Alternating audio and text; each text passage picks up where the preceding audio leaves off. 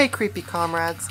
A little while ago I posted a video about the vampire ball in Tyler, Texas, and this is what I decided to wear to the event. But I felt like something was missing, so I set out to make a belt for the occasion. First, I needed to measure roughly how long the belt would need to be. Then, I taped some paper together that I'd draw my design onto.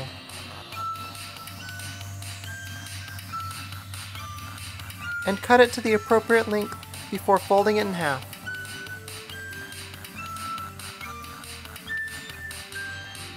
I then started drawing out the outline of the belt on one half.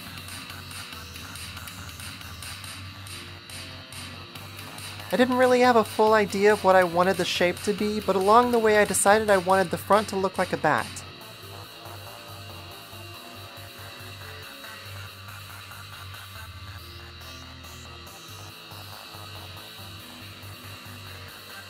Once I had the shape figured out, I sharpied and copied it to the other half of the paper.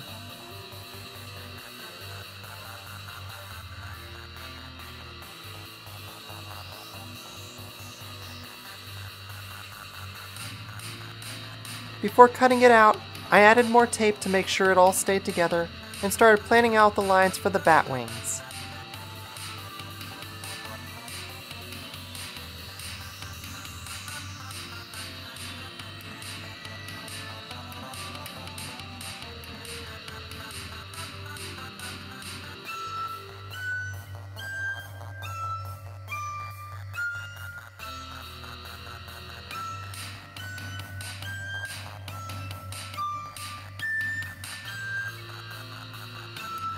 Once I was satisfied with that, I cut it out.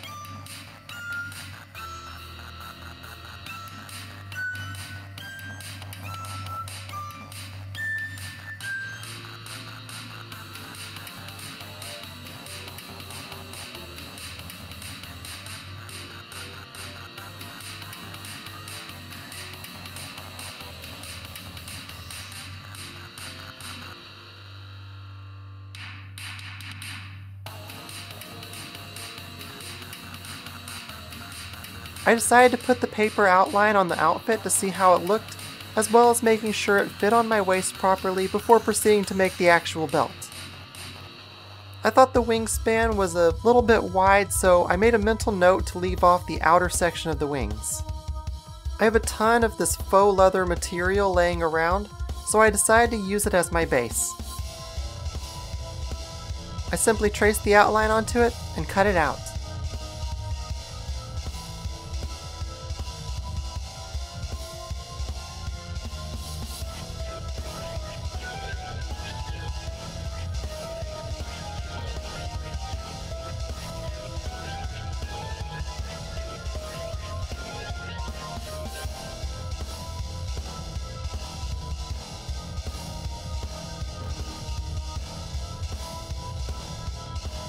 You'll see I left extra material on the ends of the belt. That'll be important later. Next, I wanted to glue this purple pattern fabric onto the faux leather, but I've learned from past projects that most glues won't stick to this stuff, so I'm using E6000 glue. I also didn't want a bunch of bumps showing up on the fabric, so I did my best to smooth out and flatten the glue.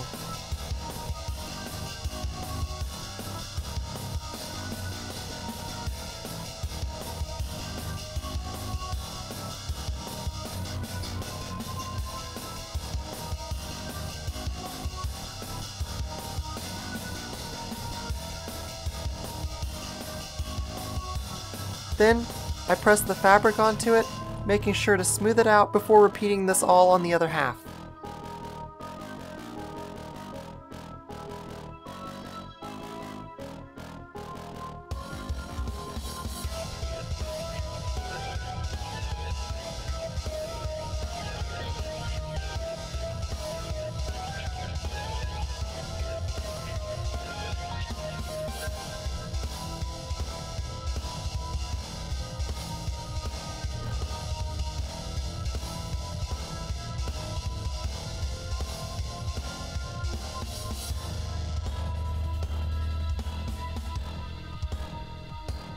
With that done, I let it dry for a couple of hours. I wanted to add some more structural integrity to the bat shape on the front. I used some of this plastic canvas I've had laying around. I'm sure there's a number of other materials that would have worked better for this, but I didn't have time to drive 2 hours to the nearest craft store. Anyway, I traced the bat shape onto the plastic canvas and cut it out before gluing it into place with more E6000.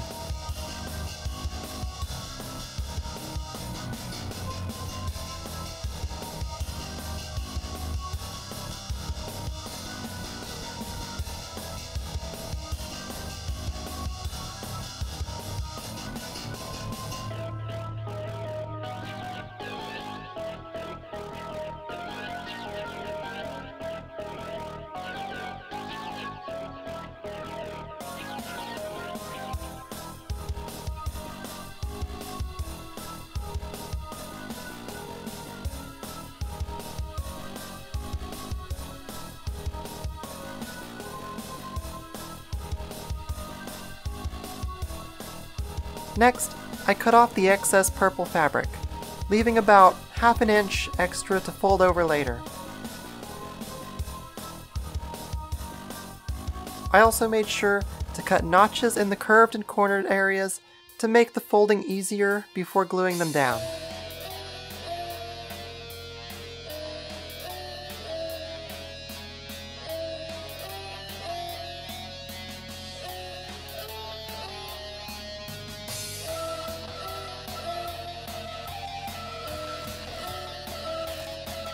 Some areas didn't want to stay down, so I had to use clothespins.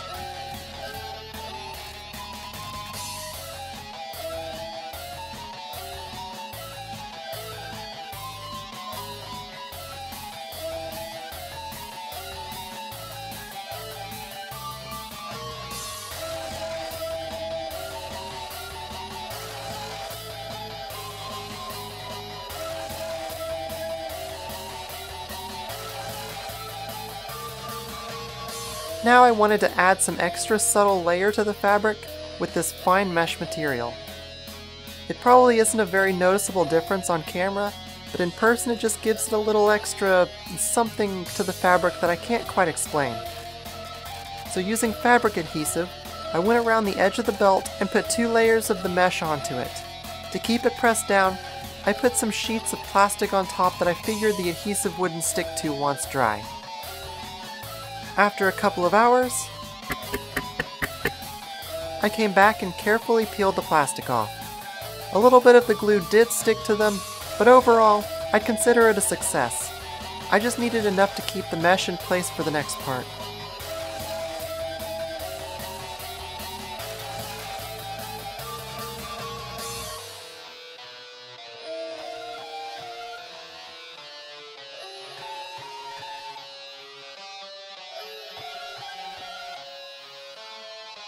Now, like the fabric, I cut off the excess mesh, but left a lot more to fold over, just to be safe.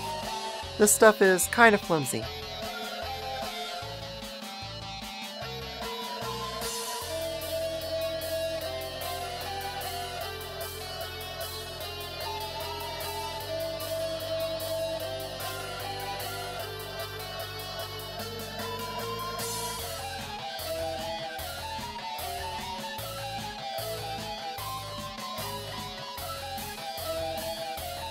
Back to using E6000 because my crafter trust issues are flaring up and I want to make sure that this stuff doesn't go anywhere.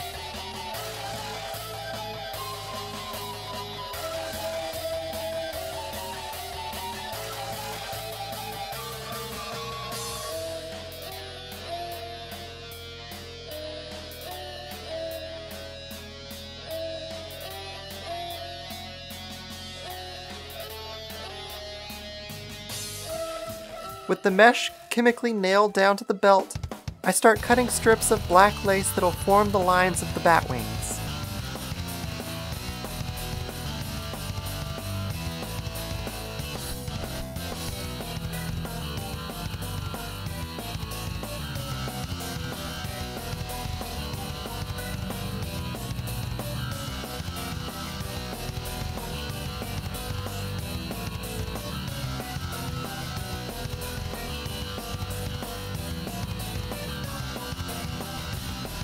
and with fabric glue, I put them in place.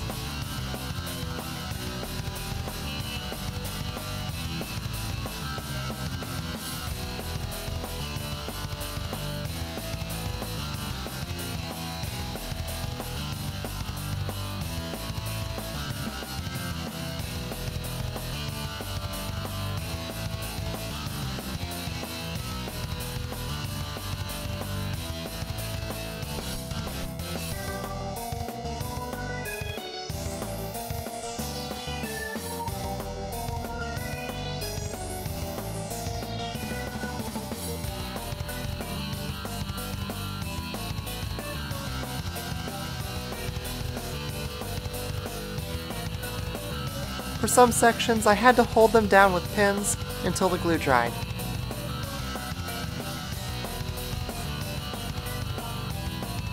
From there, I lined the edges of the belt with lace as well.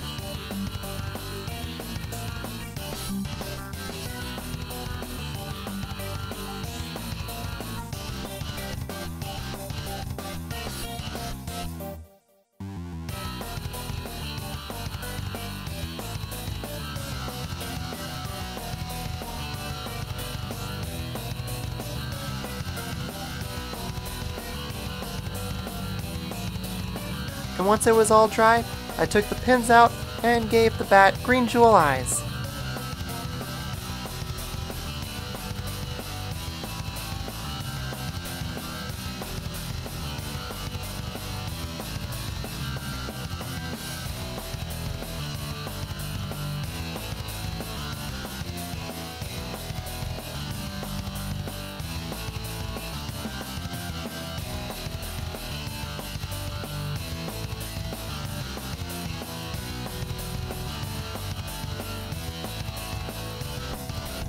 With that done, I get another strip of the faux leather and cut it out. This time making sure to cut a little bit on the inside of the outline. This is going to be the inside of the belt, so we don't want its edges showing on the outside.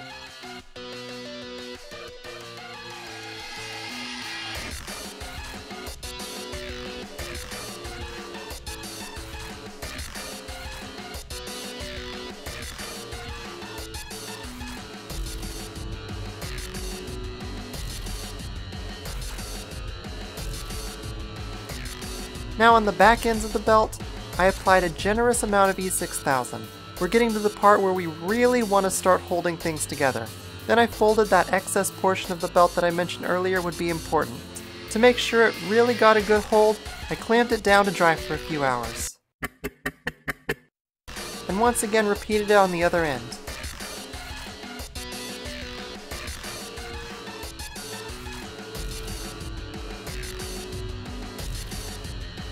With those glued down, I made sure the back piece was lined up properly and held it down with a clamp to keep it where it needs to be, as well as cutting off the unneeded material.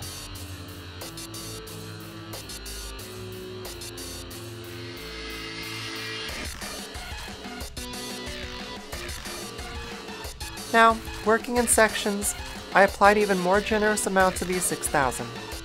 With Gaia as my witness, this belt will never come apart. And since this is a belt, it'll spend much of its time in a curved position. I wanted to make sure the inner lining wouldn't bunch up while being worn, so I let it dry in a slightly curved position.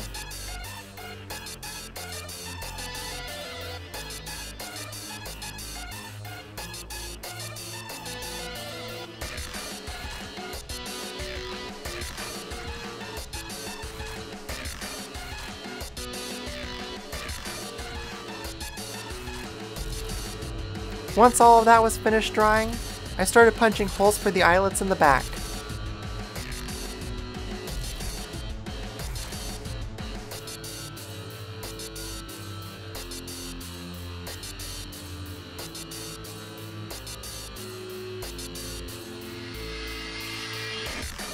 The holes I punched were slightly too small for the eyelets I had on hand, and I struggled to get them to fit, but I found an effective method for getting them through the holes.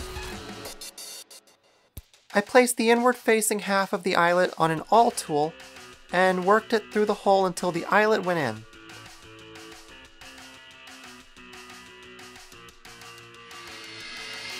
Then, I slid the other half onto the spike, and using scissors to hold the first half in place, I slid the tool out, making sure to push the second half in as it goes.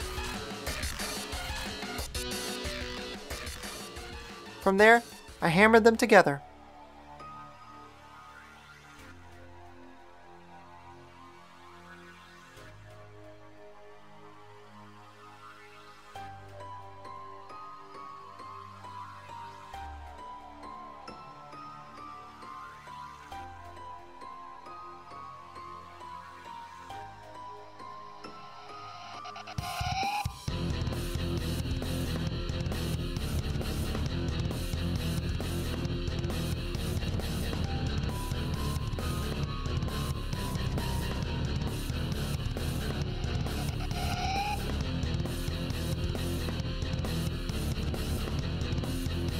And finally, it was time to lace it up.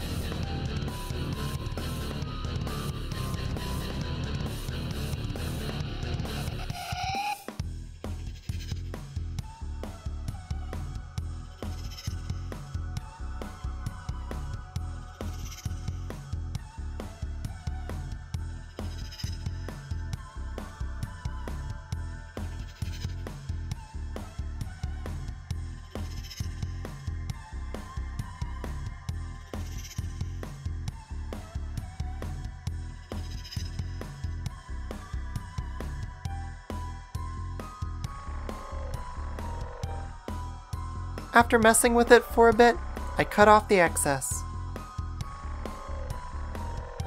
And that's the bat belt finished.